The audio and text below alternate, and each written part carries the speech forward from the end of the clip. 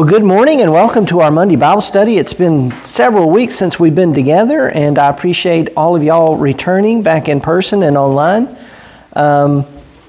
Next week we will be out for the holiday, but then we'll come back and continue through Mark. We're over halfway through Mark. We ended in chapter 8 last time. We begin in chapter 9 today. And last week we ended with Jesus's asking his disciples, who do they think that I am? They've said, you are the Messiah, Peter does. Jesus tells them about what he must undergo. The Son of Man must undergo great suffering.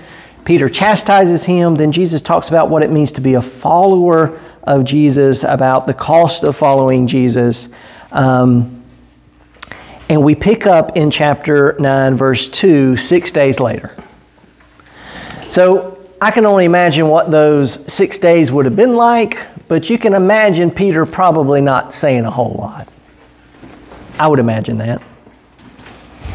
You know, Jesus says that he is the Messiah. You said true, what you said is true, but this is what the Messiah must do.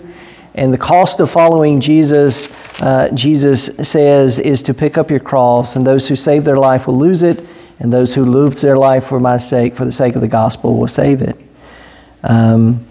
And he says, if you are ashamed of me and my words in this sinful generation, the Son of Man will also be ashamed.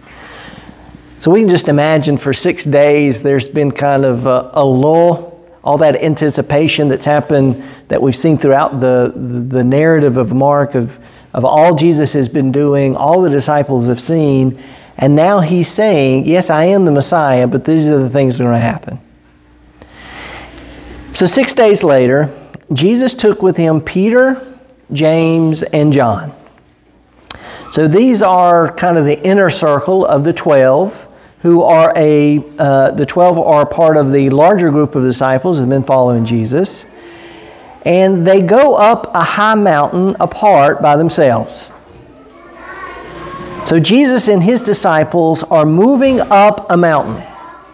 And if we go back to our Old Testament imagery, mountains are always places where God shows up. Whether it is Mount Sinai, whether it is other places. So Jesus takes this inner circle up a mountain, and as they are up there, he was transfigured before them. His clothes became dazzling white, so as no one on earth could bleach them. And there appeared to them Elijah with Moses, who were talking with Jesus. Now just imagine you are Peter and John and James. You've had that week after Jesus has essentially said what's going to happen. And I'm guessing if I was Peter, James, or John, I would have probably been a little frustrated and probably some questions.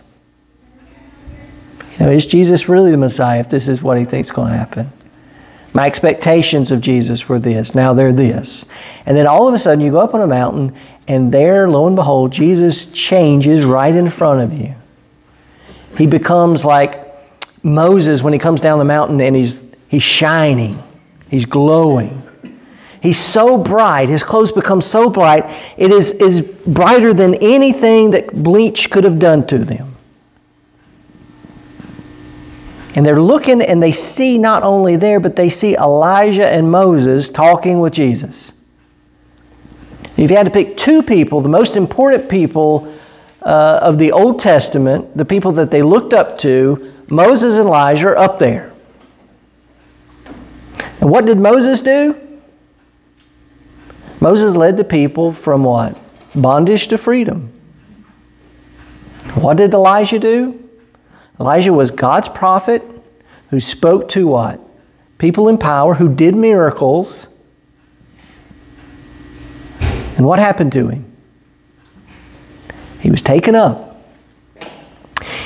In the day of Jesus, when people thought about what would it be like when God shows up in the world, if you read some of the intertestamental writings, many of them have this idea is that Elijah is going to come back and call the people to repentance.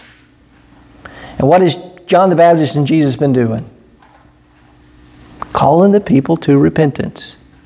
There's this idea when God shows up in the world that God will send a messenger ahead of them.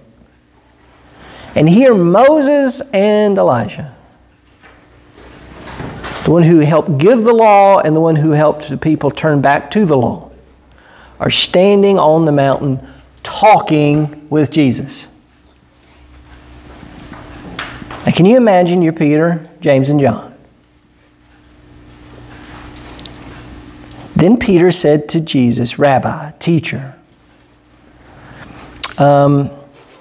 Matthew's gospel and Luke's gospel will use more of the word Lord for Jesus, kind of a sign of Jesus as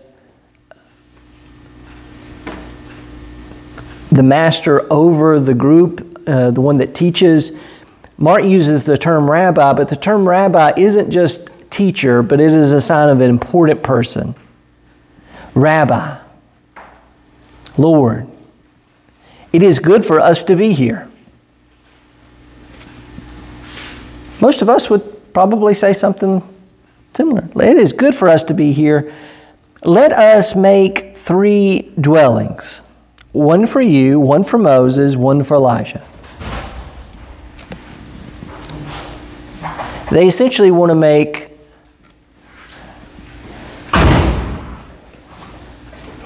three places to memorialize what is going on here, to house kind of a place of worship and a place of honor for all of them. It would have been something that would have been a marker for what God is doing there in that place. And if we had been there, we'd want to stay up there too, wouldn't we? I mean, how many of y'all remember a mountain high experience in your life? Yeah, y'all remember those mountain high experiences. It's hard to come back down, ain't it? You'd rather just stay up there.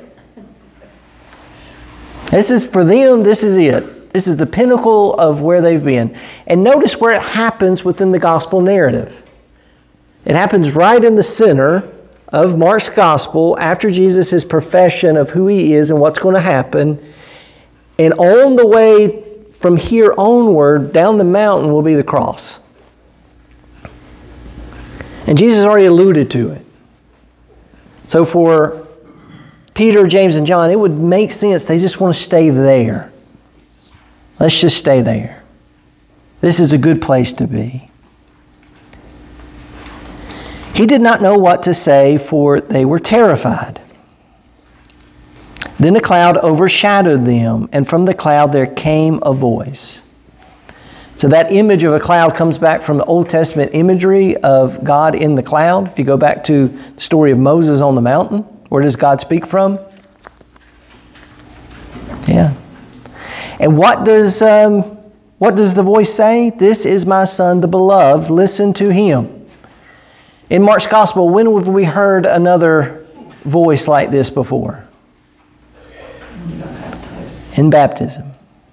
So one of the interesting things that Mark does for us is he breaks up the gospel in different stages. The first stage, you hear the voice of saying, this is my beloved Son in whom I'm well pleased. Jesus goes to this temptation and then starts the ministry of repentance in the kingdom of God. And all the wonderful things happen. Here, the middle of the gospel, Jesus is on the mountain with his disciples and he hears the same voice. And when Jesus leaves the mountain onward, he's headed towards Jerusalem, the cross. In both Jesus' ministry and Jesus' journey to the cross is both a calling of God and also a sign of God's belovedness of who he is and his ministry and mission. Every time the voice of God comes to Jesus and comes to his disciples, it leads Jesus what? To move forward. Listen to him. Suddenly, when they looked around, they saw no one with them anymore, but only Jesus. So this wonderful vision happens in front of them, where they see beyond the curtain and they see Jesus' identity in a new way. They see Elijah and Moses, they hear the voice of God, and then all of a sudden, just as it happened, it's gone. And they just see Jesus. Most of us, have y'all ever had like an epiphany moment with God? I have those sometimes. And you feel close to God and it feels just wonderful, and then it's gone. Y'all ever have those? It's like a dream that you wake up from. It's hard to hold on to. You can imagine how Peter and James and John, after experiencing this moment with Jesus, and then it's gone. And they got to do what? They got to go back down the mountain. I always think about what it would have been like for Moses to be up on the mountain with God. God is instructing Moses about the future of God's people, what their lives are going to be like together, but he's got to go back down the mountain. What does he find when he gets back down the mountain? What will Jesus find when he goes down the mountain? A little bit of chaos. There's a lot of similarities between these two stories. When they were coming down the mountain, he ordered them to tell no one about what had seen. Now you know Peter, James, and John won't tell. I know what Jesus has been saying, but look what we saw. Jesus tells them, just like he's told everybody else, don't tell anybody. That messianic secret is a theme throughout Mark's gospel. Don't tell anybody until after the Son of Man has risen from the dead. So they kept the matters to themselves, questioning what this rising from the dead could mean. Now, they know about resurrection. In Jesus' day, from the intertestamental period onward, the Pharisees are the champions of the idea of resurrection. In the last days, God will raise all of those who have died for judgment. So they understand what resurrection is, but what does it mean for the Son of Man to be raised from the dead? They don't understand what Jesus is talking about. Then they asked him, what do the scribes say that Elijah must come first? And he said to them, Elijah is indeed coming first to restore all things. How then is it first to restore all things? How is it written about the Son of Man that he is to go through many sufferings and be treated with contempt? But I tell you that Elijah has come, and they did to him whatever they pleased, as is written about him. So as they are walking down the mountain, they're thinking about all they saw. They're questioning what Jesus says, and they saw Elijah. And in their day, many people think that Elijah is supposed to come back at the end. I'm going to read a couple of passages from extra-biblical sources that would have been familiar with some of the mindset of Jesus' day. From Sirach, at the appointed time it is written, Elijah is destined to calm the wrath of God before it breaks out into fury, to turn the hearts of parents to their children and restore the tribes of Jacob. From another source, one of the rabbis wrote, I have received as a tradition from Rabbi so-and-so, given to Moses from Sinai, that Elijah will not come to declare unclean or clean, or to remove afar, or to bring nigh, but to remove afar those that were brought nigh by violence, and to bring nigh those families that are removed by violence. Another says, and the resurrection of the dead shall come through Elijah of blessed memory. And another source, the Sibylline oracles say, Elijah the Tishbite, driving a heavenly chariot at full stretch from heaven, will come on earth and then display these signs to the whole world as life perishes. And there's others that wrote about that. And the reality is they've heard stories that Elijah is supposed to come at the end before resurrection. Jesus has mentioned the resurrection. They've seen Elijah. So what does this mean that Elijah is supposed to come first, Jesus? And Jesus says, how then it is written about the Son of Man that he is to go through many sufferings and be treated with contempt. But I tell you, Elijah has come. What do you mean? He has come. What do you mean that he has... and they did to him whatever they pleased, as is written about him. What Jesus is saying is that Elijah has come in the form of John the Baptist. And what was John the Baptist doing? Preaching repentance. And what did they do to him? Killed him. And Jesus stands in his footsteps as not Elijah, but Elisha. And what do you think they're going to do to him?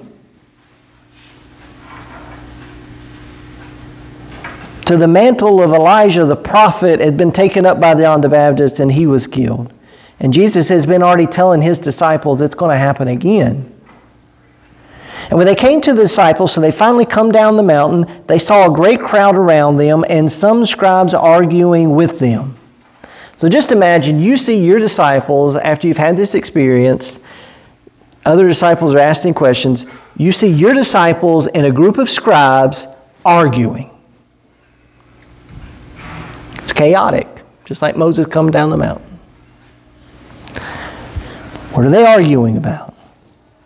When the whole crowd saw him, they were immediately overcome with awe, and they ran forward to meet him. Just like when Moses comes down the mountain. People can't even look at him.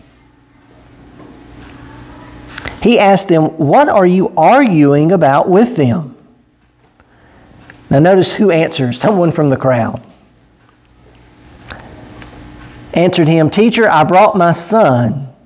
He has a spirit that makes him unable to speak. And wherever it seizes him, it dashes him down, and he foams and grinds his teeth, and he becomes rigid. And I asked your disciples to cast it out, but they could not do so." Now we've been reading Mark's Gospel, and we know Jesus has commissioned his disciples to go out and do what? Heal and exorcise demons. And what have they been doing? They've been doing it. Somebody has brought his son to the disciples, and they couldn't do what they've already been doing.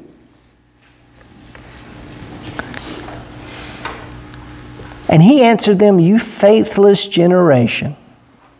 How much longer must I be among you? How much longer must I put up with you? Bring him to me." Sounds a whole lot like Moses when he comes down the mountain, don't it? Frustrated. We can only imagine the disciples have tried and tried and tried with this child, doing everything they've done before. And nothing worked. And Jesus comes down, he's had this mountaintop experience, and he gets frustrated. Mark shows us frustration in Jesus. "You faithless generation. How much longer must I be among you?" Whew. I'd hate for Jesus to show up to me that. "Bring him to me." And they brought the boy to him. And when the spirit saw him, immediately it convulsed the boy and fell on the ground and rolled about foaming at the mouth. And Jesus asked the father, "How long has this been happening to him?" Notice Jesus asked some good questions. It's like a doctor. How long has this been happening? From childhood. It has often cast him into the fire and into the water to destroy him. But if you are able to do anything, have pity on us and help us.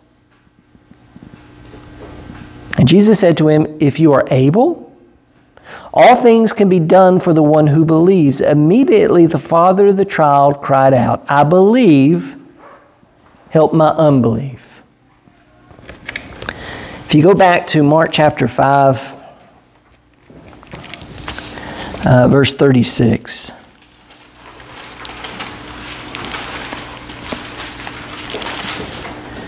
While he was still speaking, some people came from the leader, Jairus' house, to say, "Your daughter is dead. Why trouble the teacher any further?" But overhearing what they said, Jesus said to the leader of the synagogue, "Do not fear, only believe." And he allowed no one to follow except Peter, James, and John. So that same three was with Jesus, saw this happen. Jesus says, "Do not fear, but what? Believe." This man says, "I believe, but what? Help my unbelief." I wouldn't be here if I didn't believe Jesus. But help my unbelief. I often tell people, On a good day, it's between us and whoever's watching online. On a good day, if I had to have like a gauge of my belief and faith versus my doubt, and doubt's not a bad thing, okay? On a good day, it's above the 50%. On a bad day, it might be below the 50%. One of the things I've realized in life is a mustard seed amount of faith is sometimes all you need. But there are times in our lives when we come to Jesus and we have to say the very same thing. I believe, but you're going to have to help me in my unbelief. Because guess what? My son has not only been suffering, but he constantly is in danger all the time. I mean, the demon, the possession is causing him to be cast in the fire and the water to destroy him. Imagine being a father who can never rest knowing that your child is safe and secure. I believe because I'm here, but help my unbelief, because eventually, guess what's going to happen to my child? It's going to die. There's points in our lives where we have to be honest enough with Jesus to say, yes, I believe, but there's parts of my life that don't. It's not 100% all the time. If there's somebody that's got 100% faith all the time, you let them, I'd love to talk to them. Help me with my unbelief. When Jesus saw the crowd running together, he rebuked the unclean spirit, saying to it, "You spirit that keeps this boy from speaking and hearing, I command you, come out of him and never enter him again." After crying out and convulsing him terribly, it came out, and the boy was like a corpse, so that most of them said, "He is dead." Just like Jairus' daughter, what? He's dead, don't worry about coming. The crowd sees the boy as dead. And what did Jesus say to Jairus? She's but asleep. This boy probably died. The fear of the father comes true. But Jesus took him by the hand and lifted him up, and he was able to stand.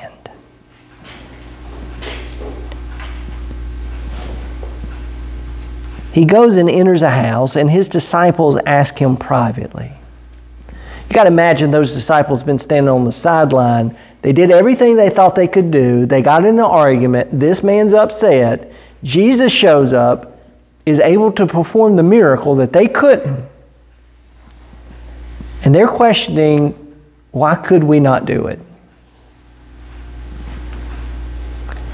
And he said to them, this kind can only come out only through prayer.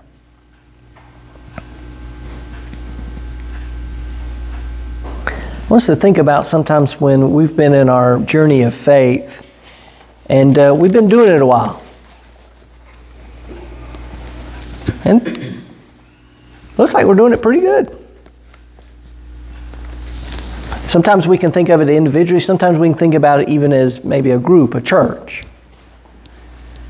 And you look at what you've done in the past and you say, well, I've done it in the past, I can do it again. And Jesus says it only can happen if you fully rely on what? On God. Just because you did it before, don't get the idea that it was you to begin with. It can only come through prayer. It can only come through God's intervention. You know, one of the things that we see throughout the book of Acts, and we see it several places in Acts, is there are people that are willing to what? Pay the disciples for what they're doing. Or if you can teach me how to do it, I'll pay you to do that. Or if you can give me access to the Holy Spirit, I'll pay you for that too. And part of the problem even in church life is sometimes we think it's what we've done that's made the impact. And Jesus looks at them because they're down there trying their best to do what Jesus has asked them to do, but they've forgotten where the source was. Just the same as Moses comes down the mountain and sees those worshiping the idols, what happens very quickly with them? They get amnesia. They forget the source of their liberation and their joy and their hope. We can only imagine the early audience reading Mark needing a refresher that sometimes they need the very words of Jesus in their lives again and again and again. They went on from there and passed through Galilee.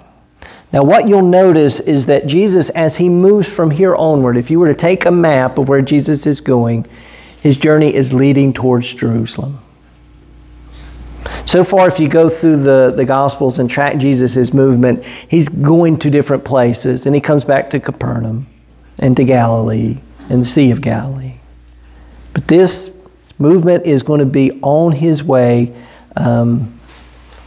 towards Jerusalem. They went on from there, and he did not want anyone to know it, for he was teaching his disciples, saying to them, the Son of Man is about to be betrayed into human hands, and they will kill him.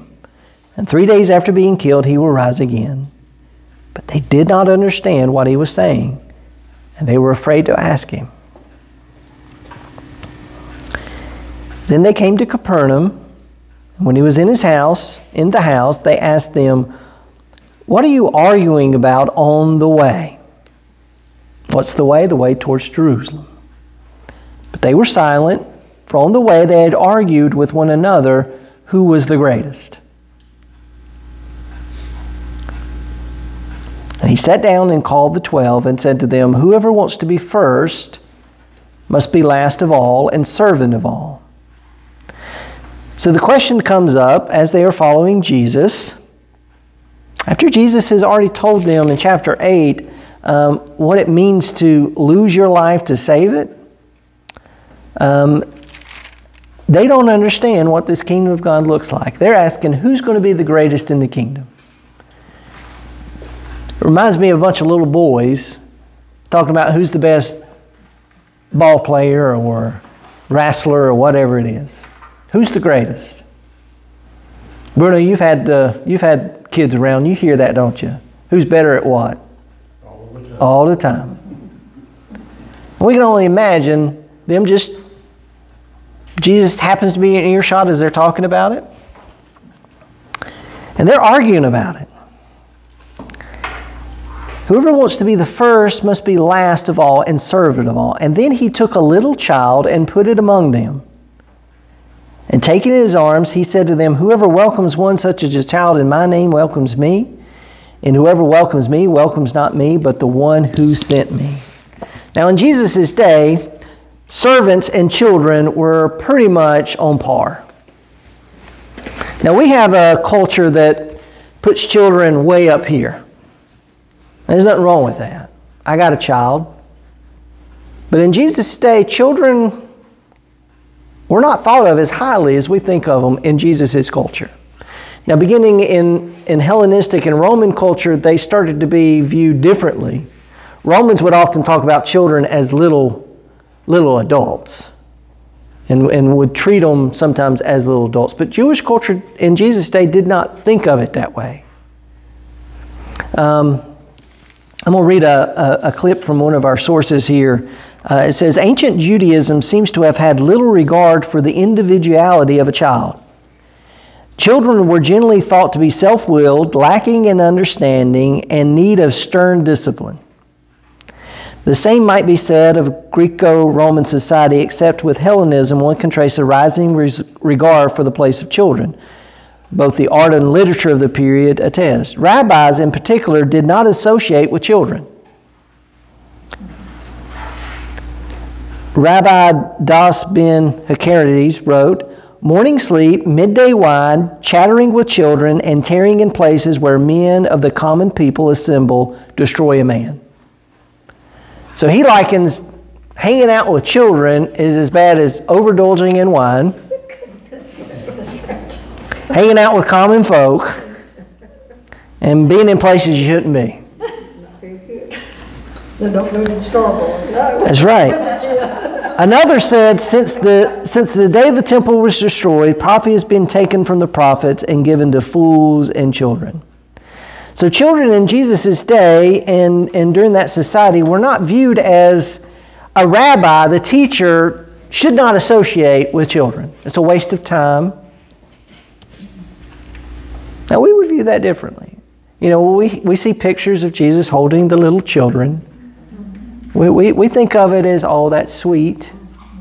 I often send out a card. Mary, I'm sorry I didn't send you this one. But occasionally if I find one, it's got Jesus on the, I shouldn't, it's not, it's funny. So it's got Jesus on the cover, and it's got the little kids, and he's loving the kids. And it says, on the cover, it says, Jesus loves the children. And you open it up, and he says, he must love old people too, or something like that. Because you're old. Why did you change your mind? I know. But in Jesus' day, this is obscene. Jesus picking up a child and saying, if you want to be great in the kingdom, if you want to be first, you must be a servant to all. He takes a little child, puts him on them. Whoever welcomes one such as this child in my name welcomes me, and whoever welcomes me, and whoever does not welcome me, and whoever welcomes me welcomes not me, but the one who sent me. Can you imagine? You know, for us, I don't know what the equivalency of that would be. You know, we don't have servants, and we view children as wonderful. Our culture, it might be one who welcomes an older person. Because in our culture, let's just be honest, senior adults aren't necessarily valued. I mean, you look at whether it's at a certain age you can't get a job, or how we oftentimes, as much as we try, we don't take care of our seniors the way our culture should. I see even the younger generation throwing shade on the baby boomer generation. Call them, boomers. Whatever boomer, Yeah. I hear that a lot. Yeah. I see it written a lot. And there are some in our culture that put a lot of that on younger people too. And true. Yeah. Absolutely.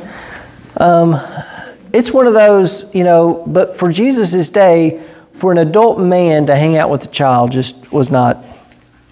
Now it would be dangerous. Yeah. That's a different story. Different story. But, I mean, even a father just hanging out with his child and their friends. I mean, it just wasn't something you did. And Jesus says, anyone that welcomes somebody like this child welcomes me. Not only welcomes me, but the one that sent me. Jesus is showing his disciples the kingdom of God is not meant for the great people.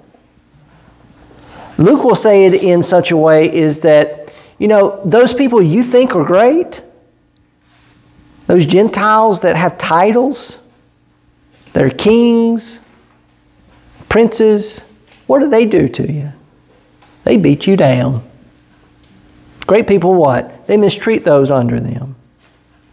It's not to be that way with you, Jesus says to them. Jesus says, the least are the great, and the great are the least. And John said to him, Teacher, we saw someone casting out. Notice how he changes the subject. It's always good to notice how they change the subject. Jesus, we saw someone, Teacher, we saw someone casting out demons in your name, and we tried to stop him because he was not following us. But Jesus said, do not stop him, for the one who does a deed of power in my name will be able soon afterwards to speak. Would they be able to speak? Whoever is not against us is for us. For truly I tell you, whoever gives you a cup of water to drink because you bear the name of Christ will by no means lose the reward. So Jesus looks and says, if someone is out there doing something in my name, don't stop them. Just because they're not a part of our little group here, that's a good word for churches. And and denominations. If they're out doing the thing in Jesus' name, but they're not a part of your group, don't stop them. And then he says, if anyone puts a stumbling block before one of these little ones. So Jesus goes back to the children. The least of these, Matthew would call them.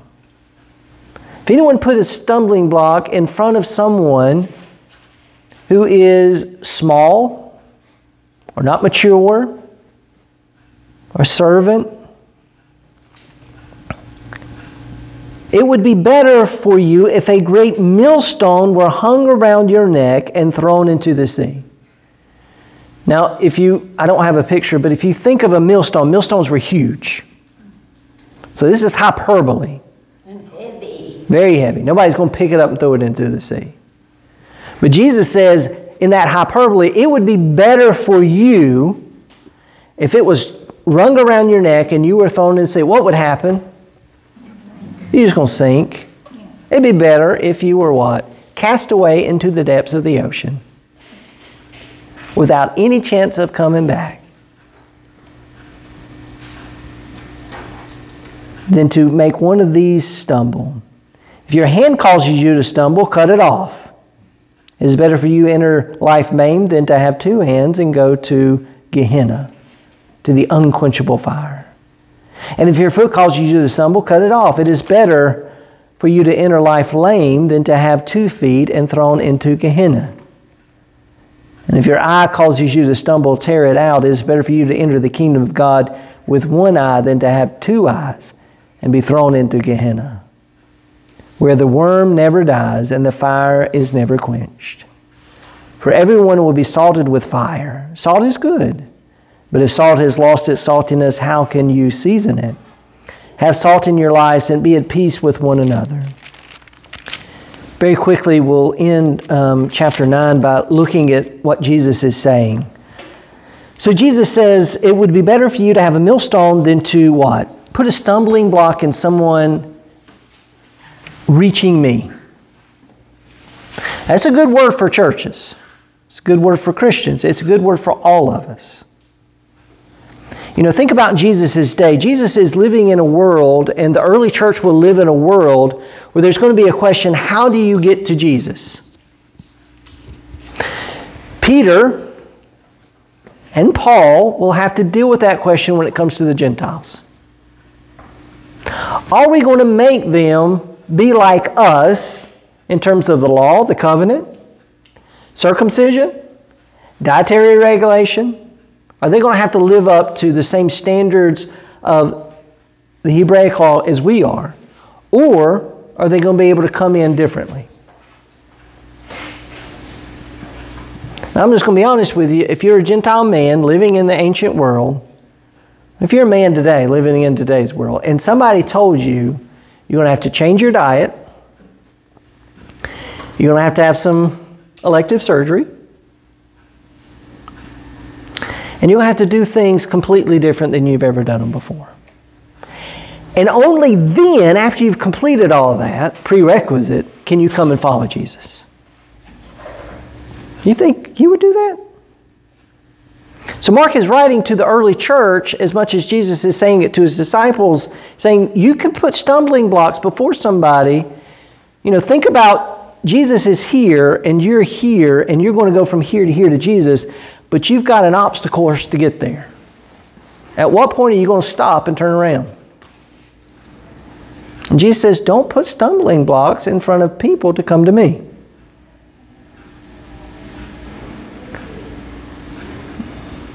The churches don't do that, do they?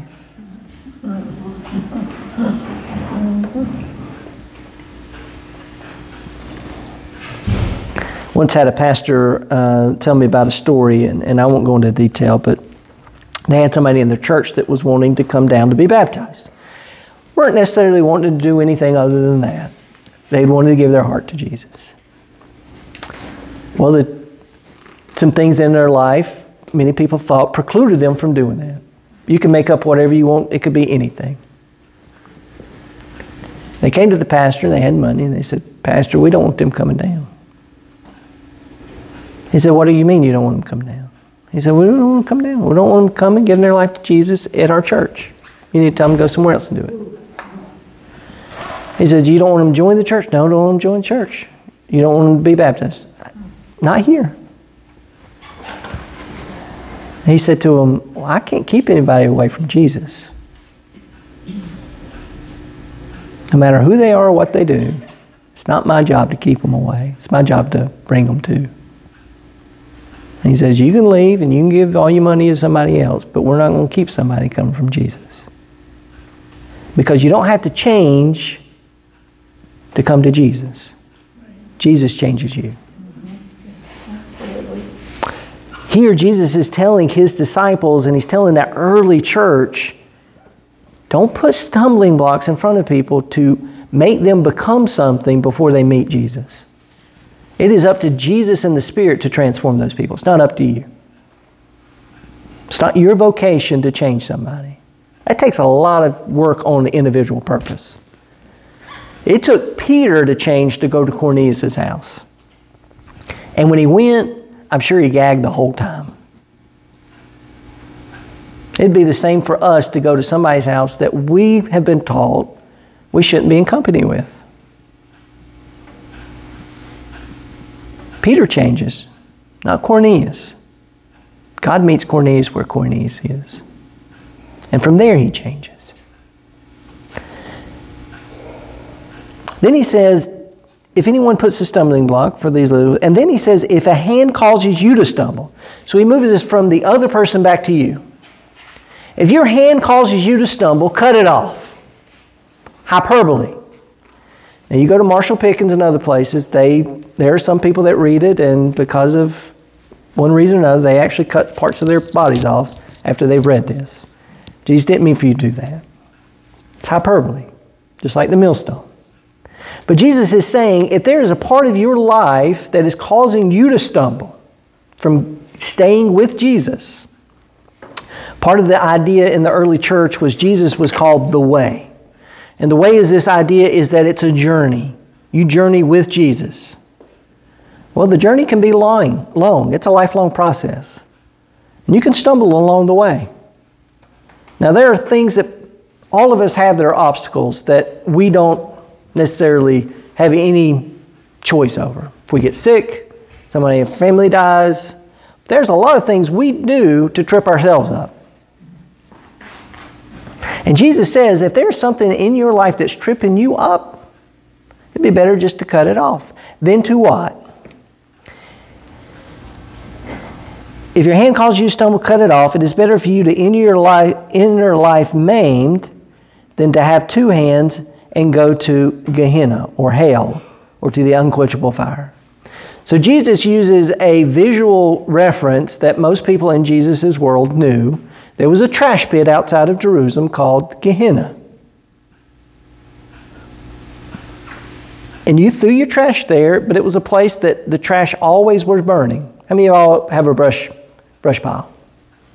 It eventually goes out, doesn't it? What if your landfill was always on fire? And Jesus says it'd be better to throw the hand away and enter into heaven what? Than you to be thrown out into the what?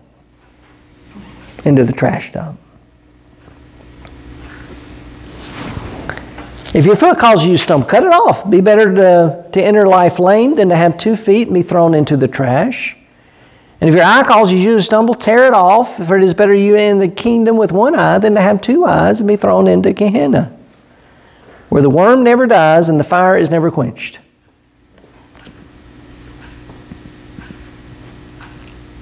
For everyone will be salted with fire. Salt is good, but if salt has lost its saltiness, how can you season it?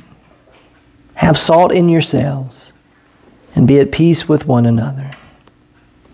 We'll pick up there next time we get together as Jesus continues his journey towards Jerusalem and the cross. As he continues to go, he will meet people along the way and be challenged. And he will continue to talk about what the kingdom of God is all about. Let's take a moment and pray together before we dismiss. Gracious God, we thank you for today, and we thank you for the time that we've had and the time that we will have. Lord, we thank you that we can go up the mountain with you during seasons of our lives. And God, we are thankful that you challenge us not to put things in our way and others' way that stumble us. Help us, Lord, to remember that whatever has happened in the past, we need you in our present. We need to connect to you through prayer. And help us to continue to look around and to see those in our community and in our families and our church who are the little ones. Help us to welcome them in your name. Lord, we love you and we thank you for all that you do for us, in us, and through us. And God, as we go about this week, may our prayer be the same request as a father.